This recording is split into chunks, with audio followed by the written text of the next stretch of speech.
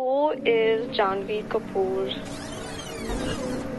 I've never said my name like that. I have a little bit of my mom in me, and my dad in me, and my sister in me. It's kind of like I'm different things at different points in the day even. My friends think I'm like a chameleon. I'm busy a lot, I guess. I travel a lot, so I'm not with my family as much as I want to be. I think my dad's alone a lot, and I should make more time for him. But it's slowed down now because of the lockdown. I think you're just kind of looking at your life from a third person's perspective. Somehow I feel like I've gotten more confident after spending all of this time with myself during the lockdown, because maybe I know myself a little better. I think finding things to look forward to every day is a good way to not go crazy. As a person, I just feel like I need to keep learning something new every day.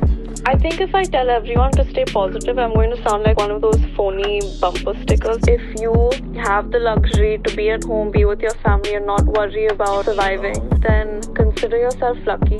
Be better somehow once this whole thing ends. I think too many people are trying to be too many things that they're not in this world. I don't think that there's anyone else like me. Just like there's only one of you. I think just getting closer to the stage where I'm accepting of who I am has allowed me to be more relaxed in my own skin. If you surround yourself with positivity, then you'll become it. And then everyone will live happily ever after. I hope we all just start to value ourselves and each other a little more. If we can experience this and come out of it better people somehow, empathic or more considerate human beings. I mean, if you can't go outside, then go inside. And that is a bumper sticker.